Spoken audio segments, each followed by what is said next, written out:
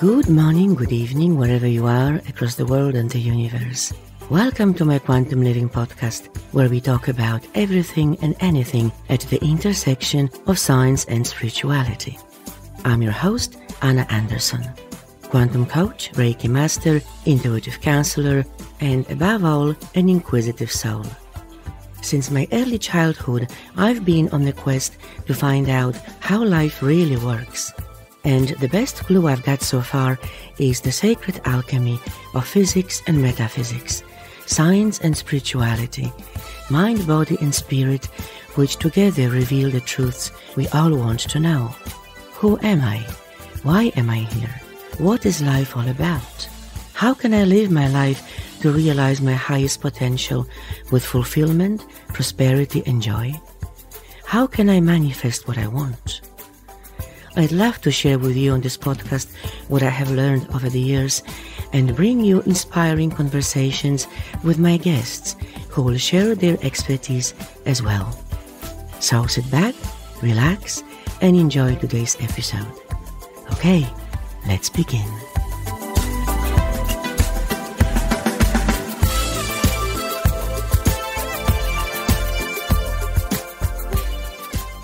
Hello and welcome back to Quantum Living. I hope you enjoyed my 9 bonus episodes I have released over the past 2 months. We are now back, with just a few delays, to our regular schedule of the main episodes released every second Wednesday. I might be releasing more bonus episodes, perhaps as experimentals on different topics, shorts, and my promos.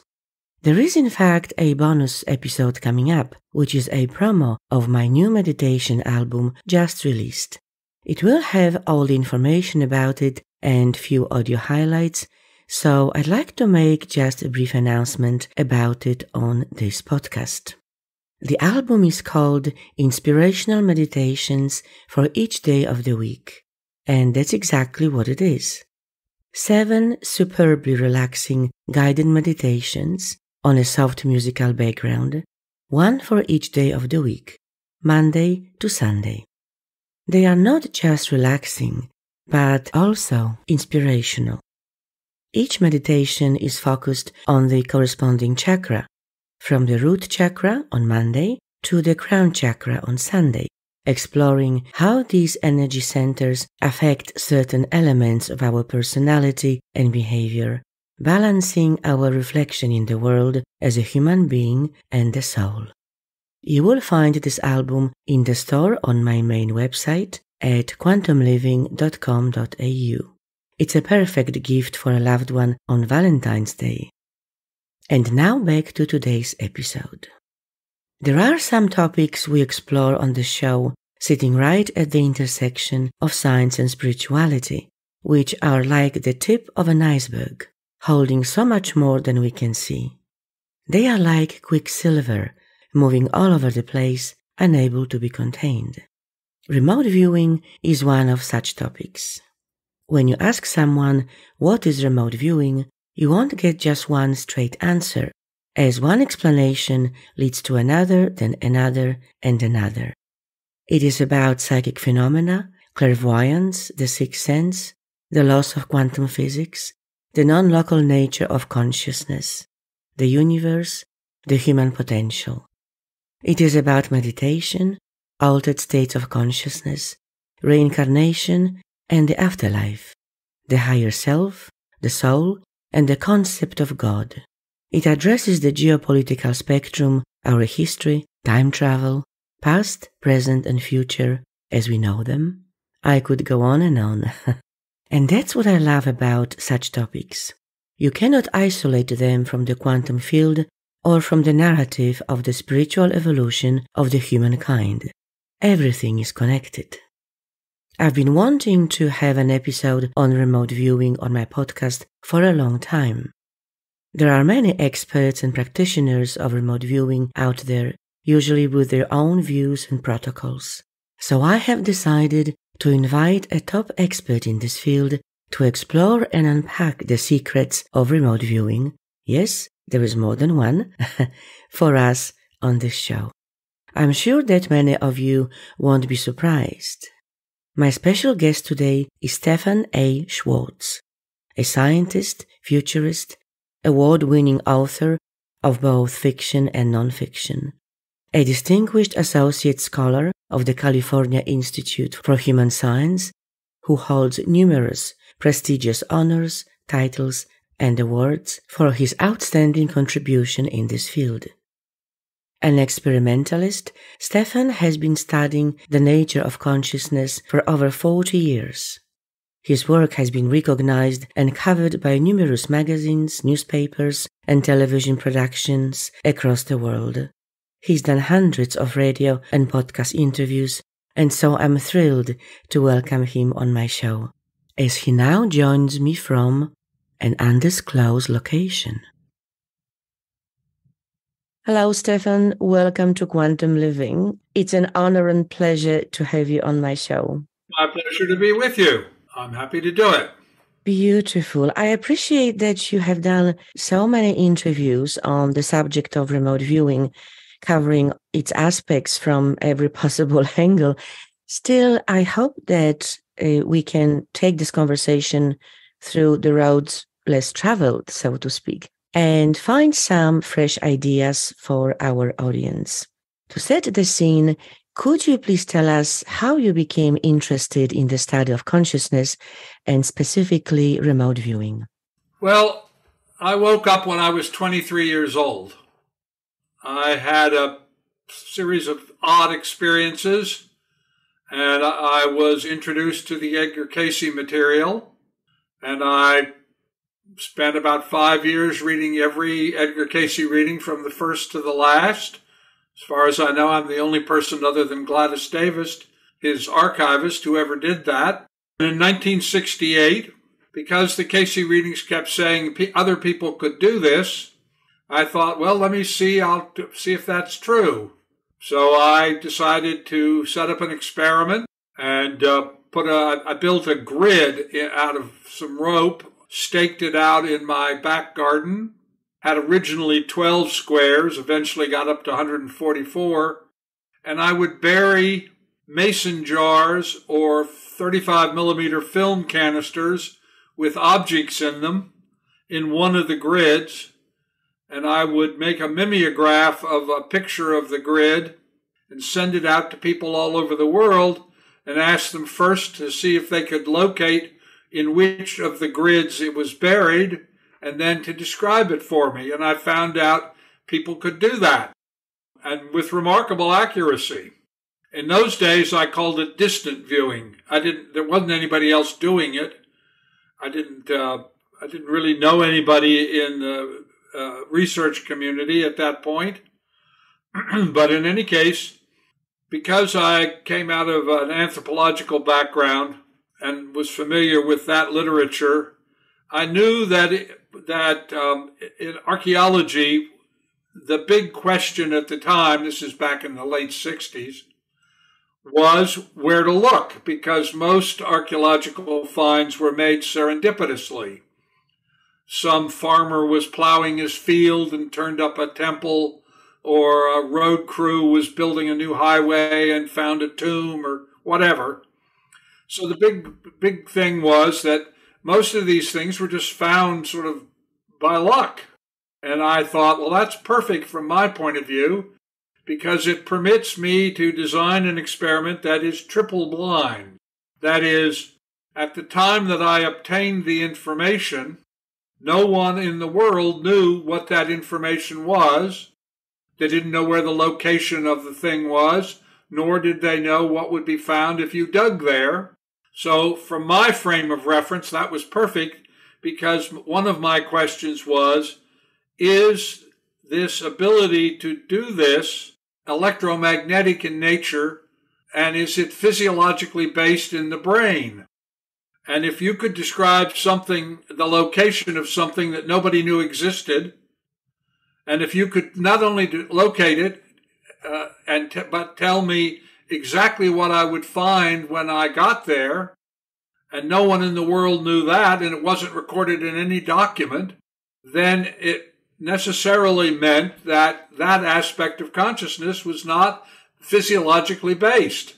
It wasn't built in the brain. It had to be acquired in some other way.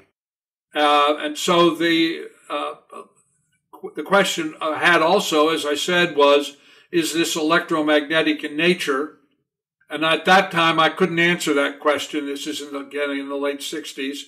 But I began doing this grid, and as I say, I started with 12 grids, and a friend of mine who was a statistician said, well, it would be more impressive if there were more squares in the grid.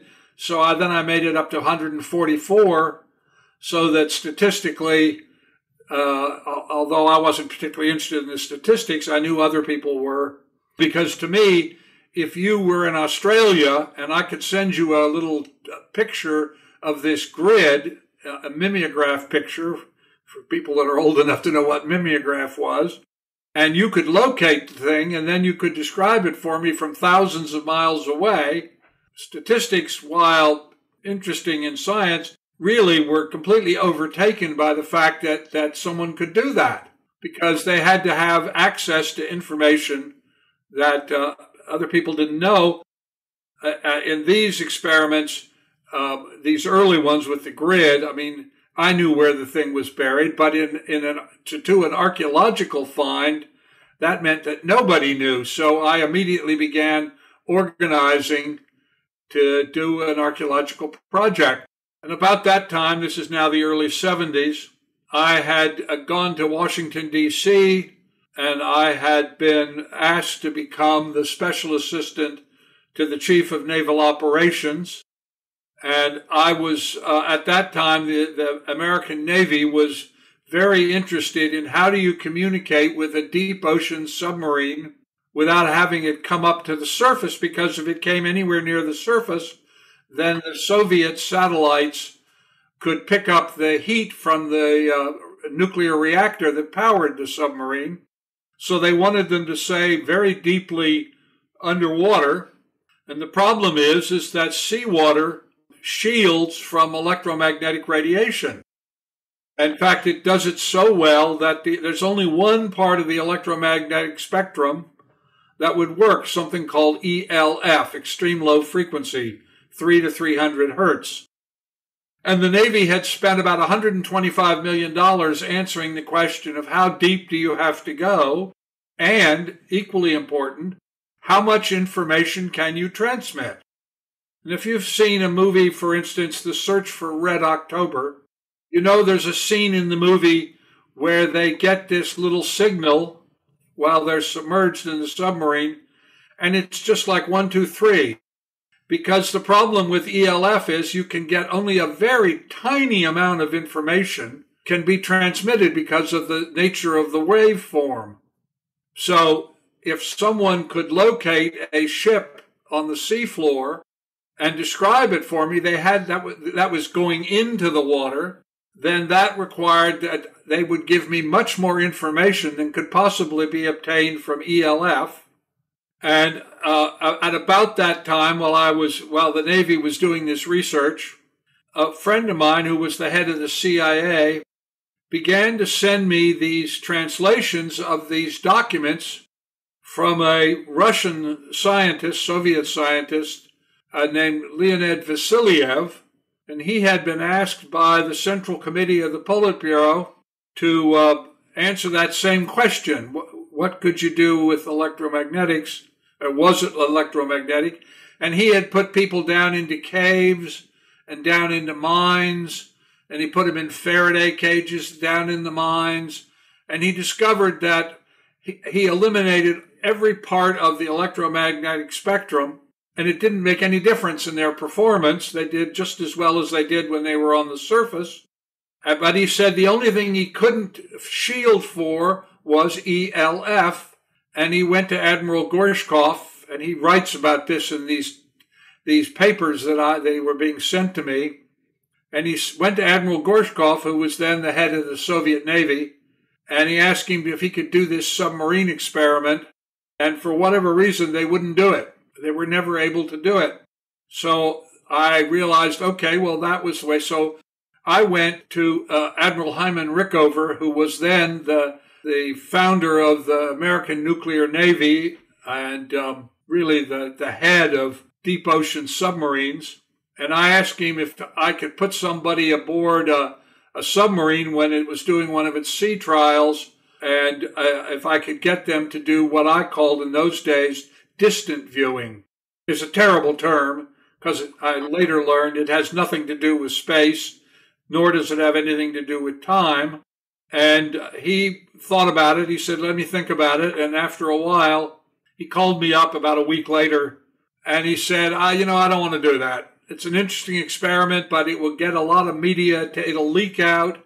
It'll get a lot of media attention on the submarines, and we don't want that. So I know, I'm sorry, I'm not going to do it.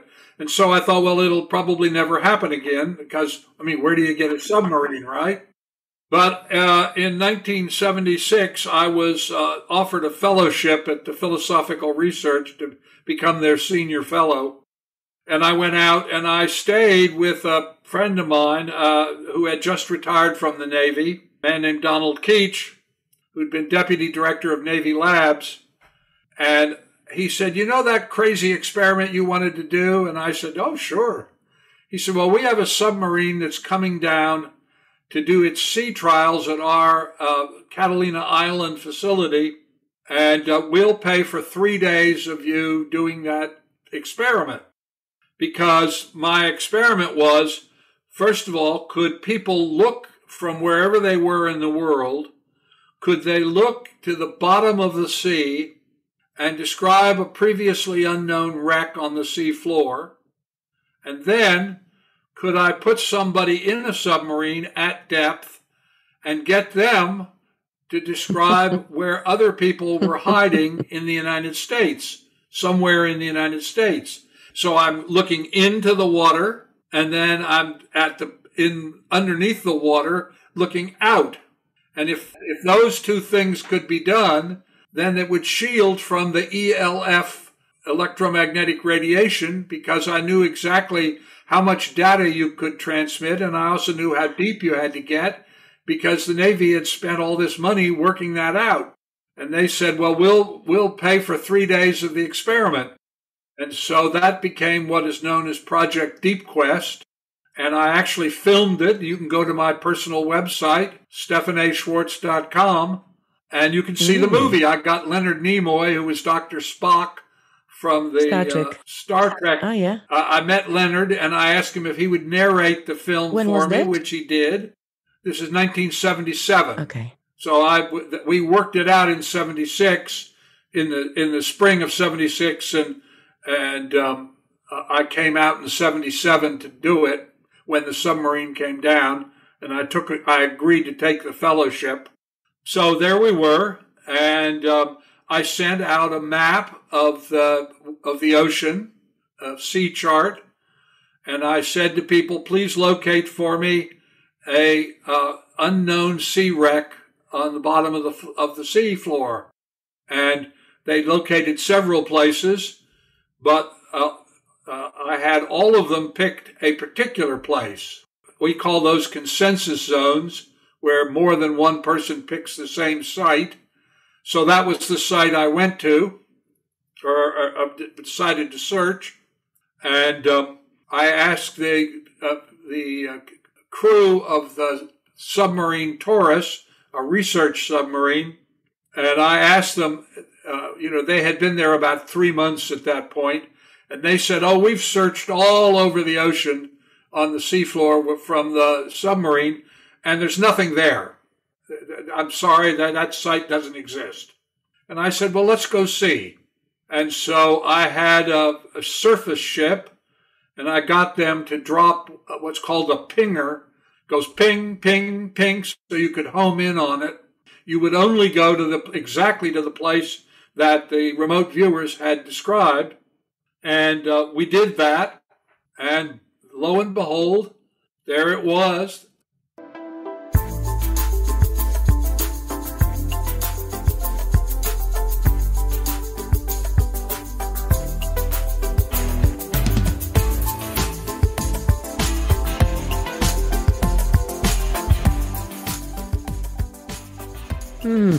So that was a really very significant validation of your theory.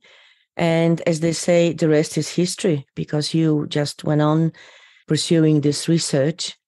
Wonderful story.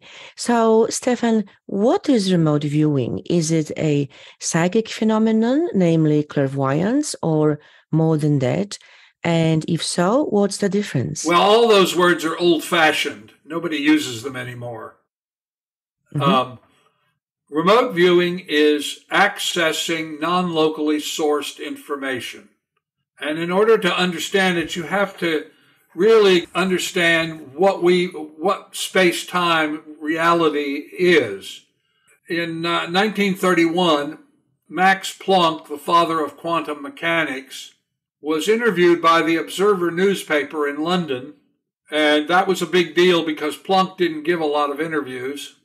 And the reporter said to him, "My editor sent me here to because you and Einstein are the most famous scientists in the world. And you've been doing all this research, and you're the father of quantum mechanics. What have you learned?"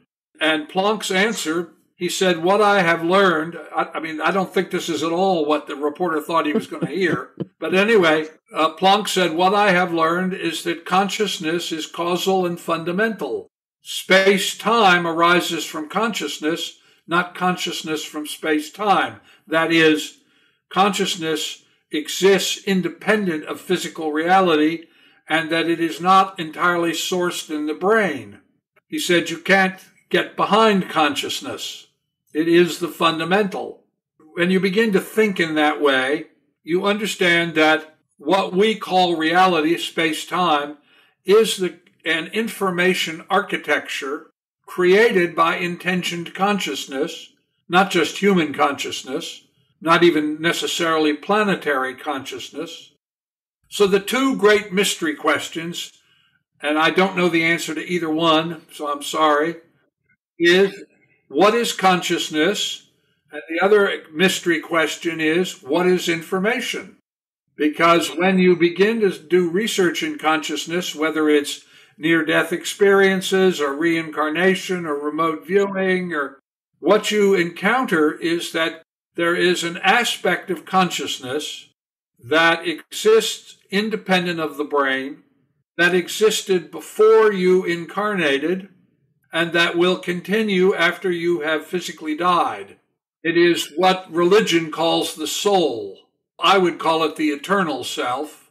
And apparently, based on the reincarnation research, episodically this internal self manifests another personality, incarnates it, and that continues for that person's life. And then after they die, it becomes part of the information architecture of the eternal self. And so the key to the whole business, to obtain non-locally sourced information, is the ability to attain and sustain intentioned, focused awareness. For instance, meditators routinely do better than non-meditators. Why? Are they smarter? Not necessarily. What we have learned is that the ability to access this non-locally sourced information, as I say, is a function of being able to attain and sustain intentioned, focused awareness. That's why they teach meditation in martial art dojos or Tibetan lamaseries or Buddhist monasteries or wherever throughout human history. And we know that as far back as Neanderthal, that the Neanderthals had a sense of non-local consciousness, and that it appears religion is essentially a manifestation of an interest in non-local consciousness. Absolutely. And I will want to come back to the subject of meditation in a moment. But firstly, speaking of consciousness, as you said, we don't really know what it is. And I feel that it is partially or even mainly because we are an integral part of it, observing it from within, if you like. And so it would be like asking a drop of water in the ocean, what is the phenomenon called the ocean? It would probably say, well, it's me and everything else, because it is observing it from within. But we can describe it, I think, to an extent based on our individual experience. So my question to you is, how would you best describe what is consciousness? Well, I would say to you that consciousness is a sense of awareness that transcends space-time, and that when you open to this part of yourself, what mostly in the cultures is called the still small voice, you recognize that you are in a matrix of consciousness. That is, to use your analogy, you're a drop of water in an ocean, and that all consciousness is interconnected and interdependent.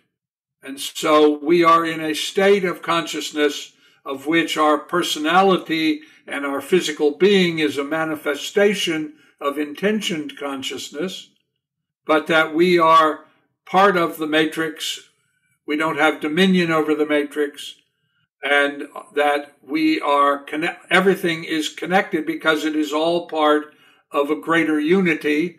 Now, why that unity exists, I don't know. Who created it, I don't know. But it is based on the research. I'm an experimentalist, so everything I know, I'm not a philosopher, I'm not a theologian. Everything I know is based on objectively verifiable information. That's what I care about. And you objectively verify what you're saying. And from the research, what we have learned is this idea about consciousness, this idea about information, and also that we know that it can be altered by intentioned consciousness. We know that, for instance, intentioned consciousness can allow you to change the molecular structure of water. It can cause you to change the physical well-being of other beings.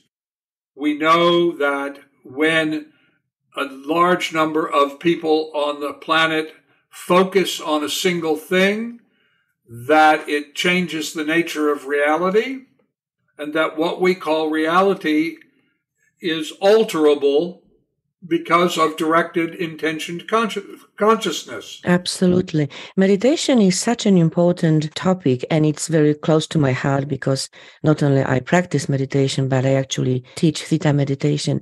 And I've got a couple of questions specifically about meditation in the context of remote viewing. As you mentioned, an altered state of consciousness, such as in meditation, facilitates remote viewing. Now, in my view, and I'll be curious to hear your opinion on that, in my view, this is not just any meditation. As we know, there are various levels of meditation. There's mindfulness, then the light meditation in the alpha brainwave state, and then there is a theta meditation, which is a deep meditative state. And in this particular state, which is called transcendental or deep meditation, we lose the awareness of our physical body and experience our being as pure non-local consciousness. And I'm speaking from personal experience here.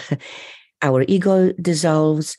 We feel we are one with the universe, with all that is.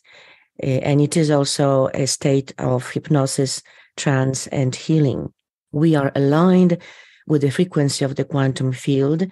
And I believe that we can activate the pineal gland, which is said to be the portal to other dimensions. And so in this particular state, our psychic senses are wide open. So it makes perfect sense that at this frequency of our brain waves, we are able to facilitate and practice remote viewing. What is your view on the particular theta state of brainwaves or frequency? And another quick question in terms of the various frequencies. There is also a very interesting brainwave called the gamma, which is a very high frequency between 40 and 100 hertz and above, I understand, which is linked to ecstasy, spiritual visions, and bliss. So all this would indicate a perfect state of mind, if you like, wide open to subtle energy, subtle information, What is your take and your view on those two particular states of mind, if you like, the theta and gamma state, in the context of remote viewing? Well, first of all, this doesn't have anything to do with energy, which is it's kind of embarrassing for me since I coined the term subtle energy, but it doesn't have anything to do with energy. And we don't have a very clear idea, really, about what part of the brain or what is operating. There is some research. Jean Ochterberg, for instance, did a series of experiments where she put people into MRIs while kahuna priests were focusing healing intention on them, and discovered that the prefrontal cortex and the superior anterior temporal gyrus were activated. A guy named Mark Jung Beeman put people into MRIs and asked them to solve problems that could not be solved intellectually and required a kind of insight, as he called it. And again, he also found this similar response. So it isn't altogether, we just don't know with any great certainty which part of the brain is activated when the non-local becomes local. I'm hoping this year to get the funding to do an experiment to answer that question. So I'll let you know if the experiment gets funded. But in terms of the frequency, does it make any difference? The frequency is same problem. Mm-hmm. There are all kinds of stories out there. There are all kinds of people who make claims about certain things. But I say, I'm an experimentalist. And so when I look at the research data, and I'm pretty familiar with it, it is not clear what role frequency is within space-time. You can only have frequency if you have space-time. So if you're outside of space-time, frequency is irrelevant. It may have an informational enriching involvement, but if you don't have a brain and yet you are still able to have experiences, and for instance, people who have near-death experiences, about 13 million people in the United States have done that, you're brain dead and yet you're having consciousness. So frequency is not the issue. The one thing that we can say with some certainty is that the ability to attain and sustain intention-focused awareness is the key. So you have to be able, most of what we call thinking, or most of what we call awareness, is we are responding to our sense impressions of our neuroanatomy. It's hot, it's cold, it's light, it's dark. There's a good smell, there's a bad smell, it's noisy, it's quiet, all that kind of stuff. That's all your neuroanatomy reporting to you what your senses are telling you. And that's most of what people, when they're thinking, that's what thinking is to most people. Or you are just repeating in your own mind, oh, I should have asked her this last night. I should have done that kind of thing. When you look at people who are particularly good at accessing non-local consciousness, and again, words like psychic, clairvoyant, those are all old-fashioned words that we don't really use in science anymore. We talk about non-local consciousness. And of course, the big question is, can we demonstrate unequivocally that it is not physiologically based? And the answer, I think, is, starting with Deep Quest and my archaeological stuff, there is no way that physiologically based consciousness could have solved the problems that we solved in those archaeological experiments where, like locating Cleopatra's palace or the lighthouse of Pharos, or a buried building in a buried city and describing things that would be found there down to 5/16 of an inch. There's no way that you could do that physiologically because there was not a single living person that knew that. So where would that information be? And just saying where is incorrect, because it's not a question. Where is a spatial term. So the part of the problem is that it's difficult to talk about. It's even difficult to think about. And I spend a lot of time doing this. What is going on? Because it's not aware. For instance, in ancient Hindu traditions, Buddhist traditions, but Hindu particularly, the idea of the Akashic record. Now, it's depicted as being a place.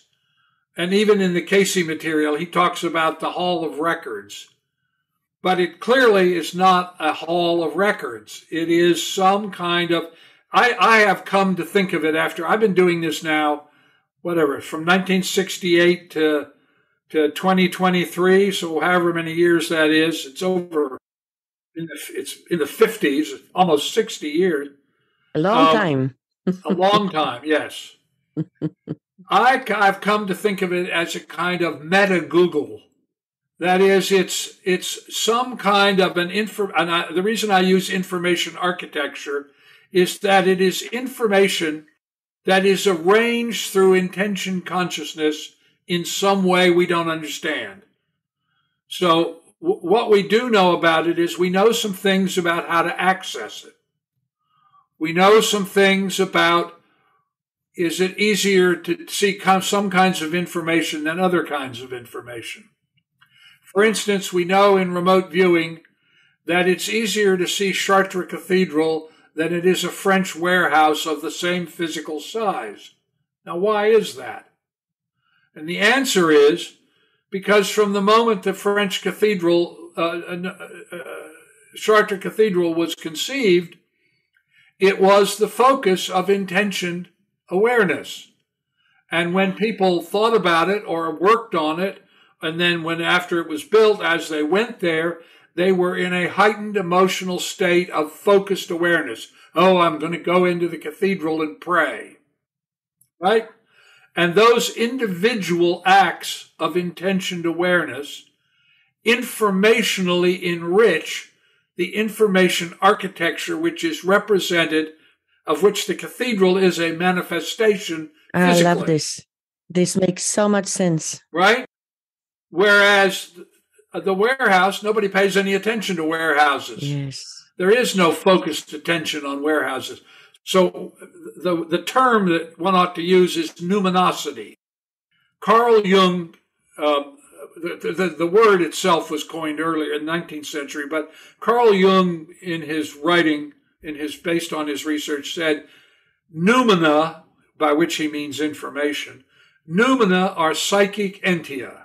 They are outside of space and time.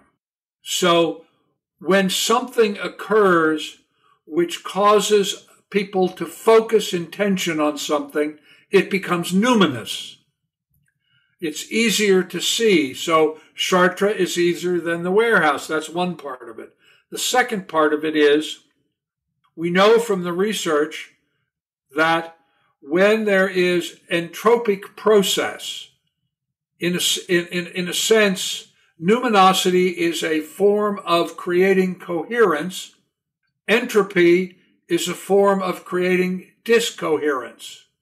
And where there is discoherence, that is where, for instance, if someone is murdered in a building, they cease to exist in their physical self.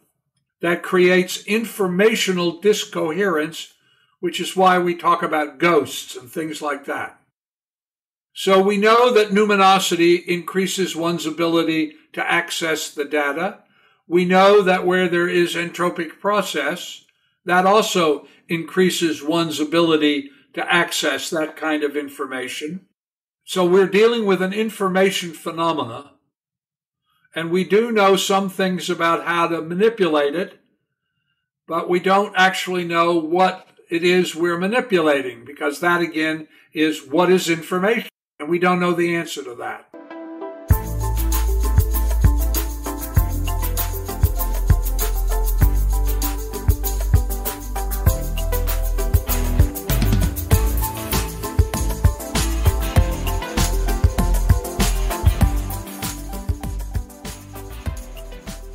Now, I'd like to explore a bit more accessing information via remote viewing in the future, relevant to our current point in time, and have got a few questions around it.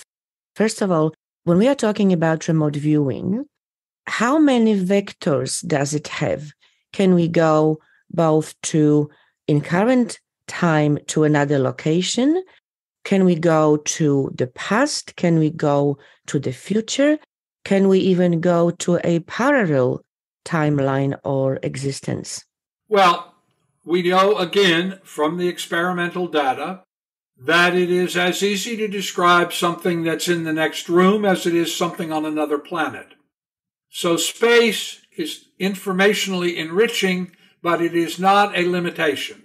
That's the first thing. We know that people can go back in time to locate something like Cleopatra's Palace or a sunken ship or the Lighthouse of Pharos or whatever, and they can do it without as easily as they can describe something that happened yesterday. The one thing we don't know, and I'm now doing an experiment to try to answer this question, is when people describe a future which has not yet occurred, are they describing, at the moment they describe it, the highest probability, or are they describing a fixed future? That is, when they describe this future, is it fixed? Or are they simply describing the highest probability at the moment that they are asked to answer the question? And I don't know the answer to that. We don't know that. I have some ideas about it, but I'm doing an experiment now. Between 1978 and 1993, 91, I asked people to remote view the year, the same day in the year 2050, same date. So I would say to them, for instance, I want you to go forward in time to the 6th of January, 2050. What do you see? Are you incarnated? And I could ask them all kinds of questions, and I did. And they were able to tell me all kinds of things, which in fact have come to pass or are in the process of coming to pass. But I'm now doing a second round of experiments at 2060. And I'm trying to see what the difference is between the 2050s and the 2060s. Is there any difference? And I hope, I'm not sure what will happen, but I'm hoping that I will be able to answer this question of when you move into the future, are you looking at a fixed future or are you looking at the highest probability? But what we can say with authority is that space doesn't matter. The distance that you are being asked to describe, I mean, for instance, people from Australia have described for me where shipwrecks are. One of Columbus's caravels was in St. Anne's Bay in Jamaica. So they did it just as well as people who were in Florida. So the difference between the people who were in Florida and the people who were in Australia, there was no difference. So distance didn't matter. Ingo Swann and Harold Sherman did a series of experiments where they described what space probes would find before they got there about Mercury and Mars and Venus and Jupiter, and they turned out to be correct. That is, at the time that they provided the information, no one knew the information because it would only be revealed when the space probe got there some months later. So we know that distance doesn't matter. We know that time doesn't matter. They matter in the sense that they are informational enrichers, just like the question of numinosity or the question of entropic process, not just physical entropy, by the way, but also informational entropy. So space and time matter as enrichers, but not as limits. We know that. We know about the past because it has happened and therefore we can check it. We don't, as I said, we're not as clear about the future because that hasn't happened yet, and so we don't know. And it's a little more complicated. I need to say one other thing. For instance, I'm doing an experiment.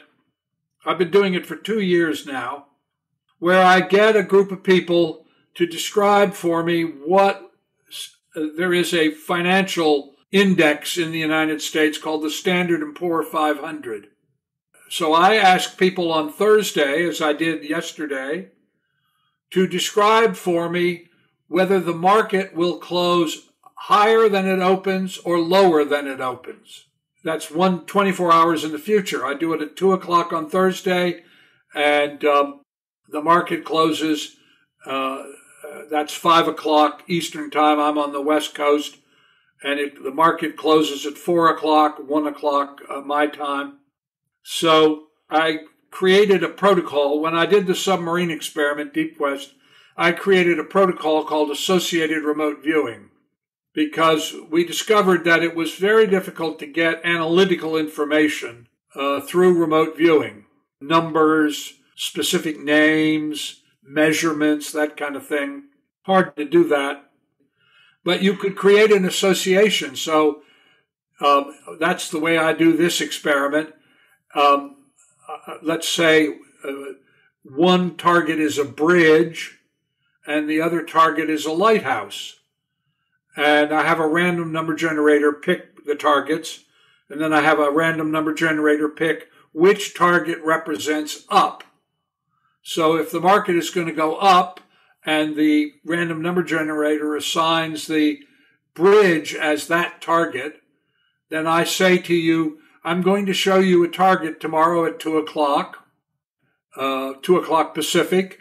Can you please describe it for me? And they describe a target for me. Now, at the time they describe it, the target has not been selected. That is, I don't know what the target is. It's a triple blind experiment. I like triple blind experiments. So at the time that you're describing it for me, there is no target. The target is only selected after you have given me the information. And I don't know what it is. And it's picked by a random number generator, so I don't even pick it. And then I have a random number generator tell me which target represents up and which target represents down. So if you describe for me the bridge, for instance, and the bridge has been selected for up, then my prediction is the market will go up. That is, it will close at a higher number than it opens.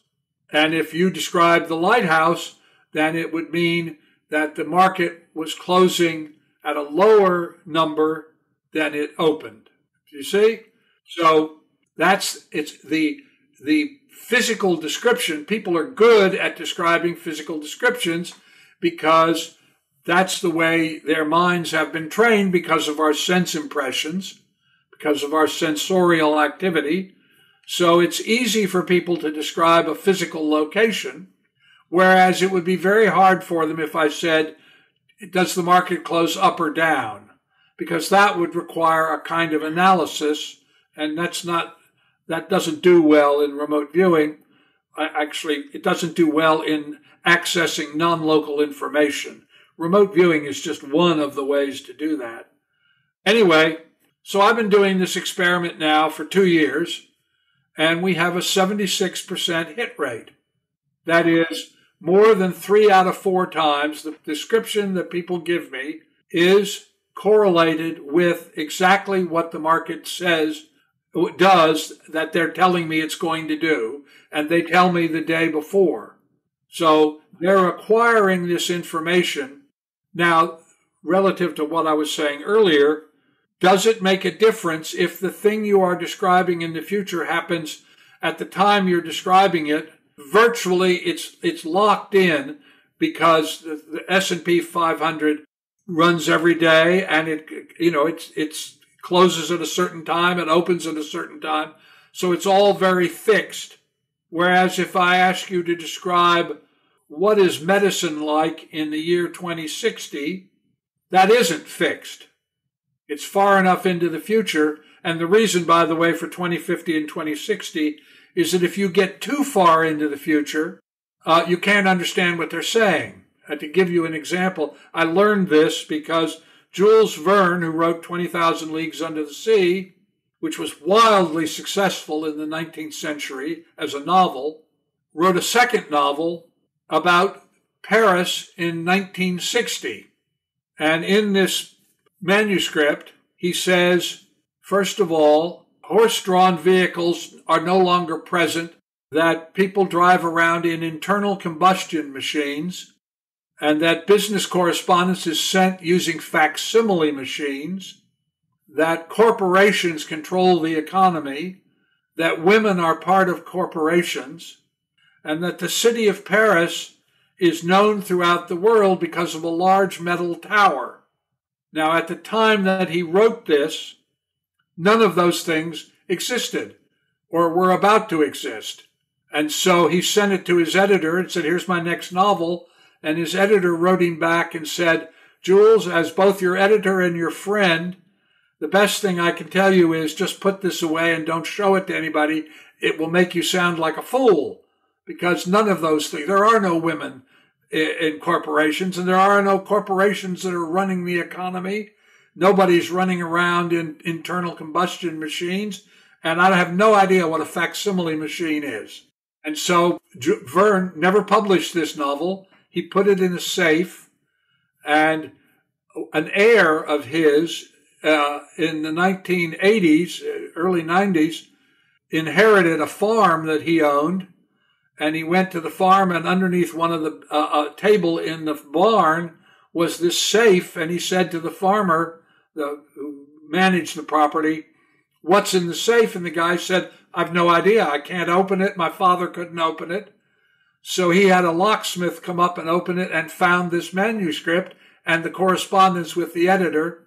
And when I read about this in 91, I guess it was, I realized if you get too far out into the future, you just don't understand what they're saying. So if I said to you, for instance, and this were 1850, and you said to me, and I asked you to describe 2023, and you said to me, well, I've got a thing that's about the size of a wallet that I can carry around with me, and it'll allow me to talk to anybody on the planet. What would you make of that? Or, yeah. Right? I didn't want to get too far out, so I went from in 78 to 91, I did 2050, and then starting in 2018, I'm doing 2060, and what I'm looking for is the difference between 50 and 60, and then I may be able to answer that question.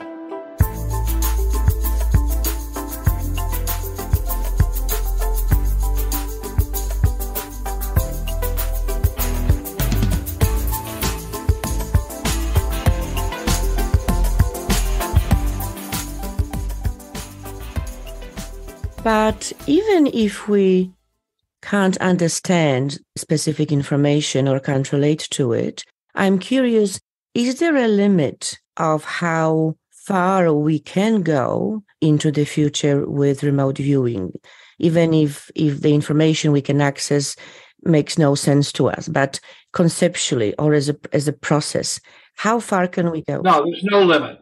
No limit. Okay. No, you're outside of space-time.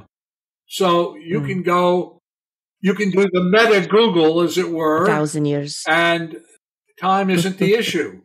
You just won't understand what they're saying. And you have, I only like to do things where I can objectively verify the information. For instance, in the 2050 data, I started this experiment in 78. I left government in 76, and I had a little daughter. And I was very concerned that we were going to have a nuclear war. And I was part of the geopolitical community at that time. And most of the people in that world thought, because of the Cold War was at the height of the Cold War in the 70s, that we were going to have a nuclear war. And in fact, what almost nobody knows, except for one Soviet colonel who would not push the button when he was told to do so, we would have had a nuclear war. But he wouldn't push the button, and then they found out it was a mistake. But in any case, that's another story. But I was very concerned about this. Okay. Have you accessed in your experiments, or do you know of someone who has accessed information from other planets or other dimensions that were able to be identified as such? Well, as I told you, Ingo Swann and Harold Sherman described other planets before the space probes got there, and it turned out their descriptions were correct. For instance, they said that Jupiter had a ring, and at the time that they said that, there wasn't a person on Earth who knew that whether that was true or not, but it turned out it was. So they described all kinds of things that later the space probe validated. So we know that distance doesn't matter. The whole idea of dimensions is wrong fundamentally, because again, that's a spatial term. It's a dimension. You're in space-time when you talk about dimensions. So there are no dimensions in the non-local. There are information architectures. Things are arranged in a way based on intentioned consciousness. It's, as I said to you in the beginning, it isn't clear to me or anybody else that I know of. It's clearly not just human intention, consciousness. We know now also that even within the earth that plants have consciousness, bees have consciousness. Bees can recognize your face. We know that animals have consciousness. We know that plants have consciousness. We know that fish have consciousness. So we live in a matrix of consciousness in which all consciousness is interdependent and interconnected. We know that death does not end consciousness. We know that consciousness existed prior to incarnation. We know that what comes across between lifetimes is information which manifests itself physically as scar tissue or birthmarks, that kind of thing. We have examples of this. So once you begin this requires an entirely new way of thinking about things. You stop talking about dimensions. You stop talking about all of those things that require space-time terms. It's hard to do because we live in space-time. But what the research is telling us is that what we're really living in is a great information architecture, and that consciousness, whatever that is, has the ability, when it can focus properly, to access anything in the non-local domain. What freaked out a lot of people in the United States when the SRI guys began doing remote viewing, that was about 10 years after I'd started, and 5 years later, they were government funded. I wouldn't do classified research, so I turned down funding because I did not want anything I did to be classified, as there was. But what freaked people out who were funding them was that there were no secrets. And therefore, a congressman could be remote viewed and they could find out he was having an affair with his secretary, or that he was doing something illegal, and that really freaked him out. Plus, the evangelical Christians thought the whole thing was demonic. What we need to look at, I think, to really get into this, is you need to look at the relationship between non-local consciousness and religion and spiritual practices. Because if you look at religions, what you discover is that all religions begin because one individual has a non-local consciousness experience, and he or she is sufficiently charismatic that when they talk about it, people listen. Jesus goes to John and he's baptized, and he goes out into the desert and meditates and awakens. Muhammad goes to the sacred cave of Hira, and he meditates and awakens because he sees, he has a non-local consciousness experience. The Buddha goes to an ashram, and he's taught to meditate, and he awakens. So it all starts with one person having a non-local consciousness experience or experiences. And they talk about it, and people listen to that, and they write it down, and that becomes the scriptures. And then you create that, so religion emerges, and whether it's a god or multiple gods, and whether it's a male or a female, it isn't, of course, any of those things. But humans, when they have non-local consciousness experiences, in an attempt to understand what it is they've experienced, try to put it in a framework that accords with what they understand about reality. So then you create, when there are enough people that it becomes a movement, and they pick a place that they want to gather, whether it's a temple or a synagogue or a church or an Etruscan oak grove, doesn't make any difference. You go to this place at a fixed time. And why does that matter? Because it becomes numinous because of the focused intention consciousness. And so that place, that's what we mean by sacred. That's what sacred means. Enough people have focused on that thing that it has taken on, in the non-local domain, a quality which they experience intellectually. So you go to this place that has been designated, whatever it is, and you gather together, and then you make a statement of shared intention. If you're a Christian, it's the Nicene Creed, for instance, and you focus on that. That begins to form a form of brain entraining.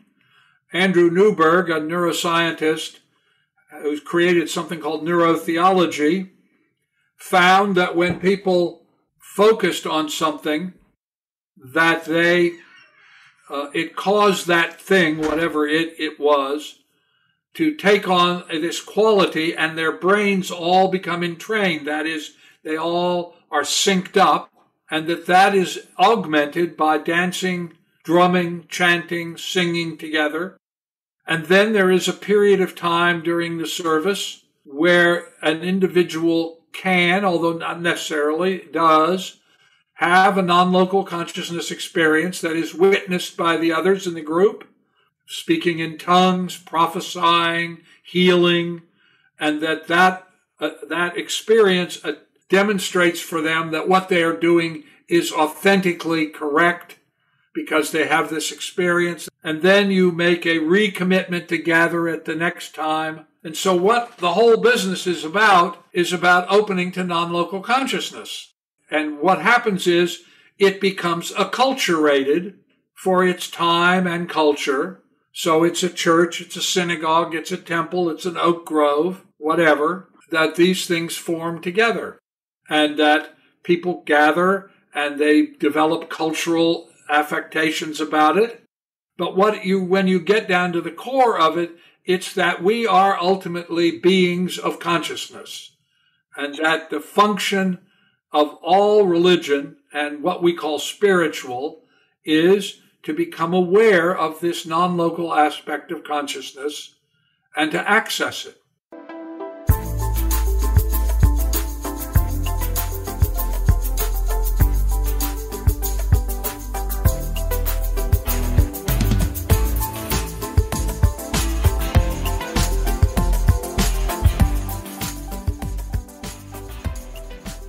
Absolutely. And I've got a question, in fact, from the spiritual perspective about the notion of no secrets in remote viewing. There is a spiritual view, if you like, or a school of thought, which says that, first of all, no one can really access another person's Akashic field or information, i.e. their personal information, without their explicit permission. And secondly, and perhaps more importantly, there is a view which says that we can actually protect access to information, our private or personal, I should say, information out there in the Akashic records or in the universal mind, whatever you call it, from anyone else to be able to access it. Because if that's not the case, as you seem to suggest, it means that this is pretty much like allowing everyone and anyone to access my bank account information without me giving them specific permission and the key to it and password to it. So it's like free for all and anyone can access it. Well, I have an ethical issue with that approach. I do believe, and maybe I want to believe, that it is up to me whether I allow or not allow someone else, anyone else, to access information that pertains to my incarnation or my soul, etc. What do you think of that? Not a word of that is true. Okay, how come? Well, because I have witnessed people accessing information that I am sure other people would not like them to know. It doesn't make any difference. This is, again, you have to think about this differently. You can access anything. Now, could I get your bank account number? Actually, that would be extremely difficult to do because that's analytical. Or you could think of it as that is in space-time, I guess. I'm not quite sure how to describe that, but that's analytical. So it'd be very hard to get your bank account number.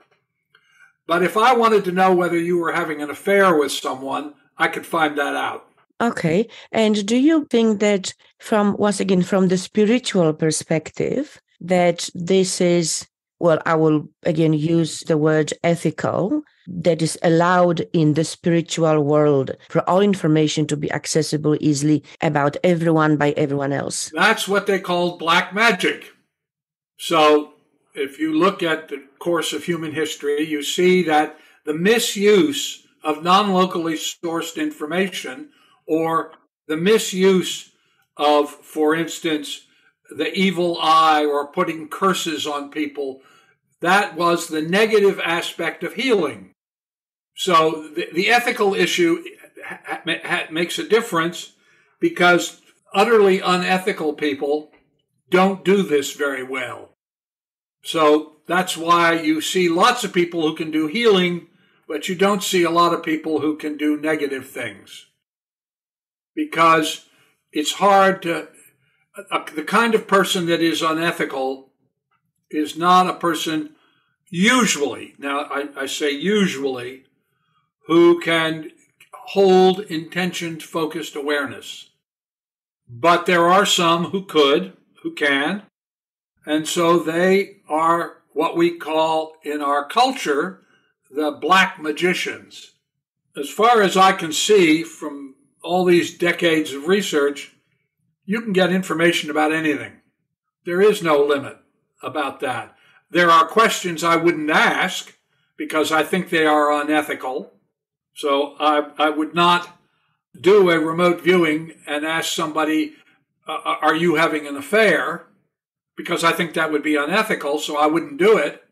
But if there was an unethical person who was able to attain and sustain intention focused awareness, could they do it? Yes, they could. But I wouldn't worry about that. That's the nature of the kind of personality type that is unethical doesn't usually have the ability to get that level of focus. But it does happen, and that's why we have in every culture of the world, we have the idea of the black magician, or the dark magician, or the negative magician, whatever. Because what we call magic is really about some manifestation of opening to non-local consciousness. Again, consciousness is causal and fundamental. Its manifestations are cultural. Okay. A somewhat different question, but in the same vein. What if there was someone who you would suspect are planning some illegal activities or a terrorist attack or murder or something of that kind? Would you remote view that person? And if you did indeed find that that's what they are planning, would you then use this information to alert the authorities? It's just an ethical question. Well, I don't know that they would pay attention to you, but For instance, I have solved murders. I'll give you one example. I was speaking at the Army War College, and after my talk, the man who was the major, who was my minder, sort of taking me around, came up to me and said, "The district attorney of the county and the chief of police are waiting to talk to you." And I think he thought I was going to get arrested. And I said to him, "Well, I haven't been here long enough to break any laws, so I don't think they want to arrest me." But he was clearly put off by it. Anyway, I went out to meet them, and I did meet them, and they said to me, "We have a 14-year-old Amish girl who has disappeared, and we don't know what's happened to her, and Amish kids don't run away. So something has happened to her, but we don't know what. And can your remote viewers help us?" And I said, "Well, I don't know. We'll give it a try." So I went back to the lab, flew back to LA, where I was living at the time and working. And I got a bunch of remote viewers together, and they said, "This girl is dead. She was murdered by someone who was once a member of her community, but no longer a member of her community, that he was a teacher of some kind, that he enticed her to go with him because he was her teacher, and then he raped and murdered her. He didn't mean to, but she fought back, and he struck her and killed her. And he took her body out into the woods, and he buried it." And they described, I said, "Well, where in the woods?" And I gave them a map, and they marked it on the map. So I sent this to the district attorney. And he called me up and said, "Well, thank you very much, but we don't know of any person that would fit that profile. And we have searched those woods, and there's nothing there. And so, don't call us, we'll call you," dismissing me. And so I thought, well, okay, it didn't work. Sometimes it works, sometimes it doesn't. So then about 2 or 3 weeks later, this is now the fall, I get a call from the district attorney. And he says, "I want to apologize to you. A hunter was out hunting deer in the woods, and he found the body. And it was exactly where you located it, and exactly in the condition, and covered up in exactly the way you described." And the killer, yes. And he said, I left out something. The remote viewers at the first time when I did the initial interviews, they said this guy killed this girl, and he was panicked. He didn't know what to do. He put her body in the back of his car in the trunk, and he drove around for an hour or so, and he got hungry, and he stopped at a White Castle. It's a hamburger chain in the United States. And he ordered, and he had 3 hamburgers. So anyway, now we go back in the second call, and he calls me and he says, "We found the body," and described what I just said. "And we think we've identified who the person is. We would never have thought about him, and there's nothing to suggest that he did it, but it accords with what the remote viewers said." So they brought the guy in to interview him, and of course with his lawyer, and of course he denied everything. They had no evidence. But the district attorney said, okay, I get it. You know you did it. I know you did it, whether I can prove it or not. But I just have one question for you. How could you kill a 14-year-old girl after you raped her, put her body in the back of your car, drive around for over an hour, and stop at a White Castle and order not 1, not 2, but 3 hamburgers? At which point the guy's lawyer said, "Could I talk to my client alone for a moment?" And he said to the guy, did you do this? Did you go to a White Castle and did you order 3 hamburgers? Because if he's correct, not 1, not 2, but 3 hamburgers, if they know that detail, then they saw something and they've got a case against you. And this is the moment where you decide, I'm going to jail for years or I'm going to be sent to the death chamber. So you have a choice. And the guy confessed. And as you and I are talking, he's in jail. Okay. So it can be very useful in this regard for the right purpose. Beautiful. Now, Stephan, I've got a final question about time, which is one of my favorite topics. There are a few different schools of thought about the nature of time. Some say that time doesn't exist and is just an illusion. Others say that time is the fourth dimension. One thing that we all can agree on is that we do need linear time to function in this 3D physical reality and make sense of our experience. I'm curious, what is your take on what is time and its relationship to non-local consciousness? Well, this is the realm of the will. Space-time exists and has a linear nature. I can demonstrate this experimentally, but my interpretation of it, I note, is my interpretation. I mean, that is, I can't prove it in the same way. It is my belief that this is the realm of the will, and that space-time exists so that we have a linearity that allows us to see the consequences of our actions. And that's what creates karma. The idea that we know that people come across from life to life with certain patterns sort of built in that run their lives in a way. You choose your race, you choose your socioeconomic, you group, you choose your geographical location. All of that is you choose as you incarnate. And so you incarnate into physical reality, into space-time. It's kind of like a video game in a way, I suppose, in order to do things and make decisions and see the consequences of those decisions and awaken to the consequences of those decisions. So time, as I said, is an informational enricher in the non-local. At the local level, it allows us to see the consequences of actions. That's why I say space-time is the realm of the will.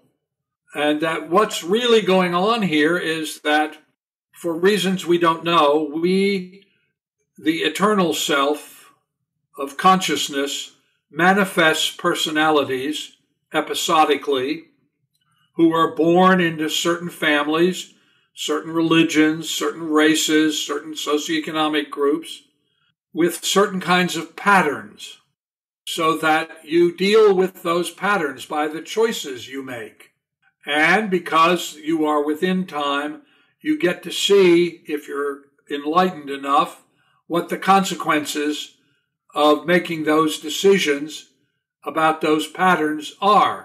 And you become enlightened, again, within the culture, whatever that means in the culture, because if you do awaken to what the consequences are of that action, then if it fosters well-being, you continue, and if it doesn't foster well-being, you don't. And that's why a small group of individuals, if they hold a common consciousness, can change the course of history, because they see that a particular sequence of actions either fosters well-being or produces a lack of well-being or a degrading of well-being. I mean, if you, for instance, look at Mahatma Gandhi, just before he was assassinated in 1948, a reporter from the Times of India came up to the ashram where Gandhi was, and he said to him, "Gandhi, my editor wants to know just one question. How were you able to force the British to leave India and give it independence? You have no army, you have no money, you had no official position. How was that possible?" Gandhi's answer was, "It wasn't what we did that mattered, although that did matter. It wasn't what we said that mattered, although it did matter. It was the nature of our character, our beingness, I would say, that caused the British to choose to leave India." And we know, and I wrote a book about this called The 8 Laws of Change, We know that when 10% of any cohort, whether it's a church group, a school group, a neighborhood committee, or a nation, and we know this from experimental data, when 10% of the group hold intentioned consciousness about something, that the whole cohort, however large it is, have to change their consciousness to accommodate for it. And so in the realm of the will, the issue for me and the thing that I care about, this is my philosophy, if you will, is it is up to each of us to foster well-being at every level. Because we live in a matrix of consciousness, and when we harm the well-being of the matrix, we harm not only whatever it is, the plants, the animals, the fish, but we also harm ourselves because we break down the well-being of the matrix. And what's going on right now in human history is we have created climate change. We are in an existential crisis. And the choice is, are we going to continue doing what we're doing, or are we going to change and begin to foster well-being? And let me leave you with this in our final thing. Every individual, every day, makes lots of little choices. The toilet paper you buy, the toothpaste you buy, the cat food you buy, the gas you buy, whatever. Every one of those choices is a vote either to support well-being or to degrade it.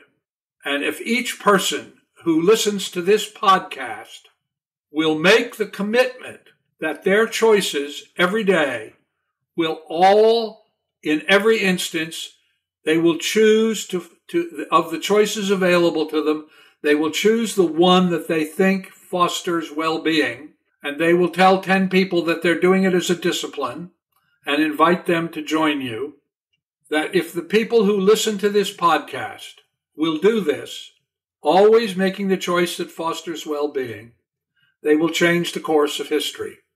Beautiful. What a beautiful and important message. Thank you so much, Stephan. How people can connect with you, access your work, and I will, by the way, include all the links in the show notes. But just briefly, how people can connect with you. You can go to my personal website, StephanA.Schwartz.com. I publish a daily web publication focused on well-being, schwartzreport.net. You can go to academia.edu or PubMed, the National Medical Archive, or Science Direct. You can get my hundreds of papers. You can go to Amazon or some other seller and get my books, particularly based on what I just said, The 8 Laws of Change, about remote viewing, Opening to the Infinite, which is everything science knows about remote viewing. Or you can go to YouTube, and there are, I don't even know how many interviews there are now, but lots. So I make it all, and I make it all freely available. I don't charge for any of it. Beautiful. Thank you so much. Yes, there is a wealth of material, your work and information for people to access. And once again, I will include all the links in the show notes.